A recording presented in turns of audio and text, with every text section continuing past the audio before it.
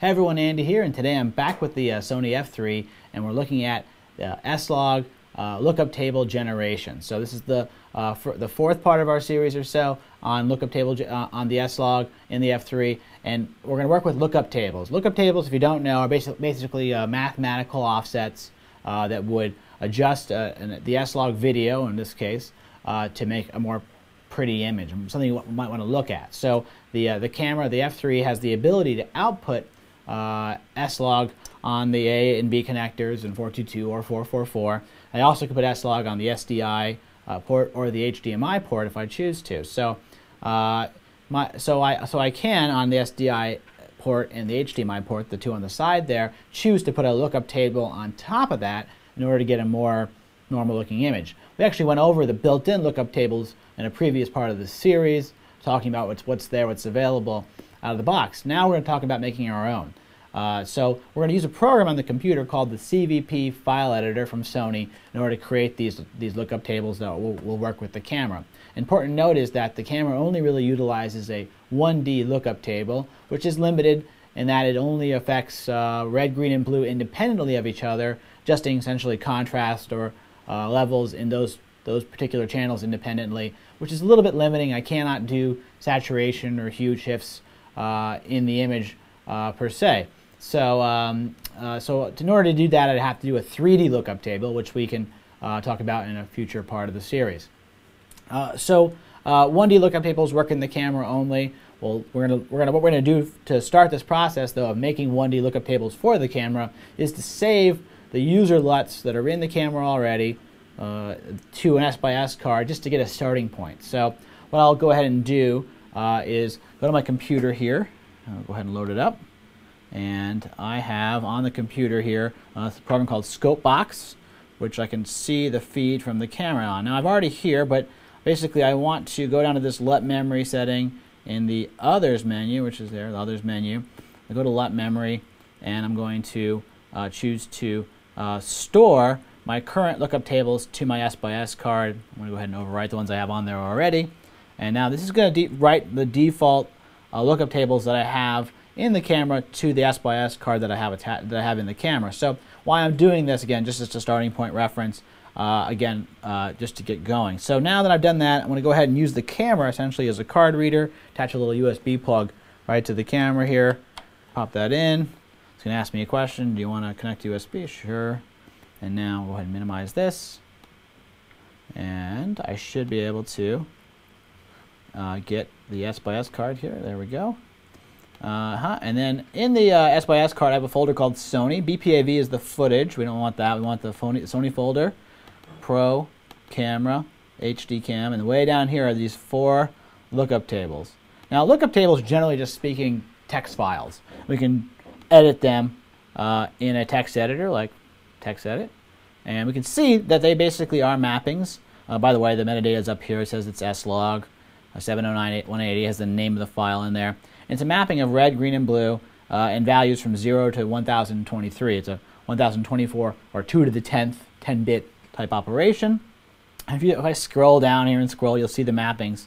First for red, and then later, you'll see, I passed it, but you'll see a green setting, etc., and then blue below that. So it's a really straightforward mapping of data that's in the lookup table now. So these are great. These are all, by the way, the default for all the lookup tables out of the box. The user ones, it's just 709, straight S-Log to 709 map. I want to modify them. I want to use a program, though, called the CVP File Editor, which I have here. Here it is, CVP File Editor. I'm going to go ahead and just delete this one that I've started before. Yeah, go ahead and delete and get started fresh. So the CVP File Editor, which I have here, has a couple things going for it. I want to delete this too so we can get going. The first is the Gamma menu, which is basically the traditional menu you would see if you use this program before, which basically allows you to specify your own Gamma tables for cameras like the 9000 and the 900R and the F23, F35. This is an important option. We can utilize this as well to modify the Gamma curve, but really what we're after is not a Gamma curve right away. It's a monitor LUT or an MLUT. Click on that, monitor LUT data. Now looking at this menu, there's a lot of stuff going on all around, but we're really primarily concerned with generating monitor LUTs and then using this box down here to actually do some configuration. The rest of the data, like this MLUT group, and the camera and monitor LUT settings here are all related to basically the F23, F35, and the future of the F65, where I can actually connect to the camera via Ethernet, to a camera in general via Ethernet, like the F35, and actually turn on and off lookup tables that way, and send lookup tables directly to the outputs, etc., do modifications sort of on the fly. The F3, as far as I know, really only does lookup tables via the S/S card loading in and out, so we really can't utilize any of these things, including this big connect button up here doesn't do anything for me. So I'm really only going to utilize this window and this window here. That's it. So how I make a monitor LUT is I can go to this little new button, new, and I'll make a new one called Andy DLog. Okay, Andy DLog is made, and by default it goes right to saying, okay, I'm going to start at S-Log, and then I'm going to it says ASC CDL off. I'll explain that, and it says I'm going to go to ITU 709. Basically, it's the same 709 S-Log LUT that's defaulted in the camera already. Great. But if I want to change that, I come down to this menu here, and I can choose first an input transform, which I don't want to do. This is to do scene linear or cineon. This is good for other applications in post, but for the camera, we just want to keep it standard. And then I can down to below that, and I can choose the output. Now, before I do this, this input, this middle part here, this CDL choices, if I turn that on, I can actually modify lift, gamma, gain, and saturation. This is all really cool stuff, but unfortunately it doesn't actually work in the F3. Again, as far as I know, from what I've tested, the CDLs won't travel through. So if I do that, it just won't work. Go ahead and try it yourself, though, if you want to find out. I'm going to go ahead and turn off the CDL file. And I'm really just concerned with this output transform, which is going to take S-Log to something. Click on that, and then I have a whole list of things in my library, of items in my library, that are basically default gamma curves that the CVP ships with. And if you remember looking through the lookup tables in the camera, they're actually named the same thing as these. Hyper gamma is HG. These next three numbers are the percentage of the dynamic range, 800% being the most. Then I have a white clip level of 100 or 109, and then a gray level, and the gray level of 33, 36, or 40, depending what I'm after. Basically, this is just showing, it's just giving you an idea what the hyper gamma curve is in an explanation. So we already have a lot of these 800% curves in there. If I wanted to load something that was more similar to what the Cine curves are on the F3 to begin with, the Cine 1, Cine 2, Cine 3, I could actually choose this 460 09 gray 33. This is basically very similar to the Cine 1 curve in the camera. I'll click on that, hit OK, and now it's going to be going from S-Log to 460 09 gray 3. Now that's basically just making the conversion between the two happen on the fly. So it's taking the S-Log gamma to this new gamma curve, and if I choose to export monitor LUT, I can actually go back to my card, all the way down the chain here. I'm going to choose to actually just overwrite one of the existing ones with the names. The names matter here because this is what can be loaded in and out of the camera, the 1 through 5, so keep the names the same.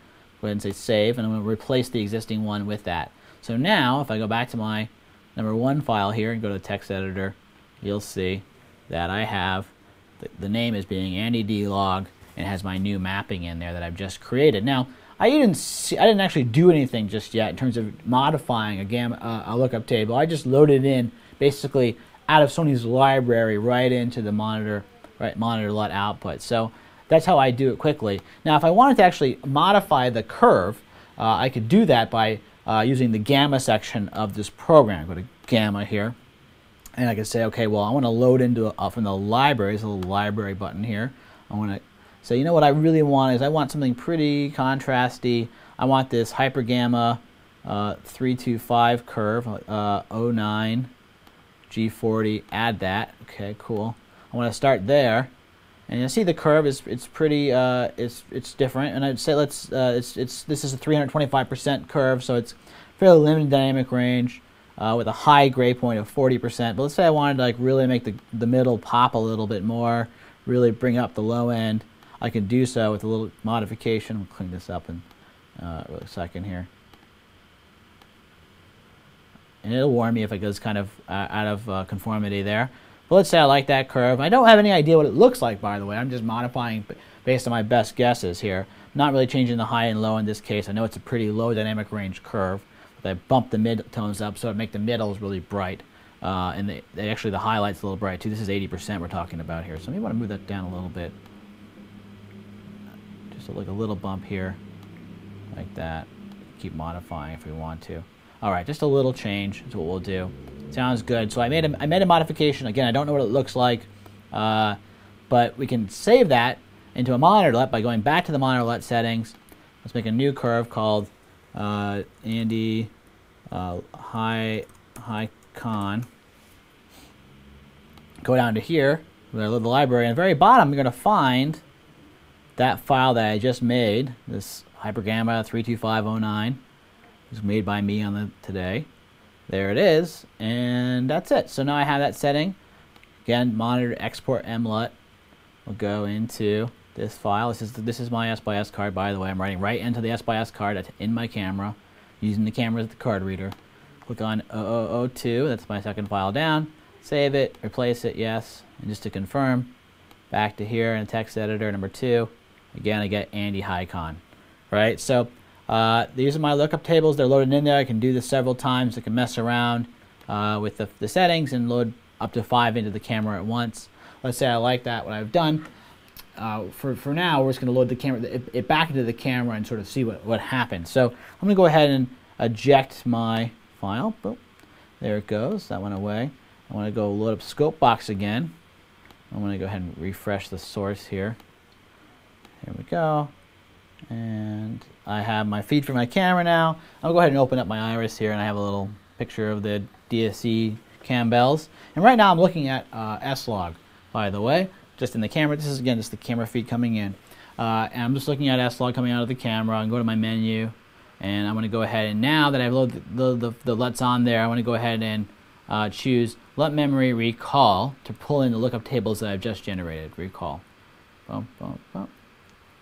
Done. Great. So it worked. If it doesn't work here, I've done something wrong. If I turn the CDL on, I won't be able to recall those files anymore. If I've made a lookup table that doesn't like it, it'll reject it as well. But because it took it in, we're assuming that it's okay with these lookup tables, good or bad. And so I'm going to go back into my menus here and go down and turn the S-Log lookup table on. Right away you see the contrast change. And now I can see the different ones that I've chosen, including my Andy D-Log and the Andy Hycon. So I like the Andy Hycon. Hit menu, see the difference there. High contrast. I'll turn this back off versus, the just regular LUT. So we can see that really quickly here. I'll go ahead and turn off the output here so you have an idea what it looks like when it's clean. And we'll try one more time. My Andy D-Log off and on, and my Andy Hycon off and on. So you see what I did there. I made a lookup table. I've loaded in the camera. Again, I'm not really shifting saturation, but I am adjusting contrast, which does improve the image quality overall. So that's the first step. I'm generating lookup tables for the camera. You see how to do it. I'll post the CVP File Editor link on our website so you can download it for yourself. It is kind of a tedious process without having any way of visualizing it. You change things you don't know. But the next step, we'll try to do an external box that can take this D-Log LUT and actually modify it a little more to make a 3D lookup table. So thanks for watching, and we'll see you next time.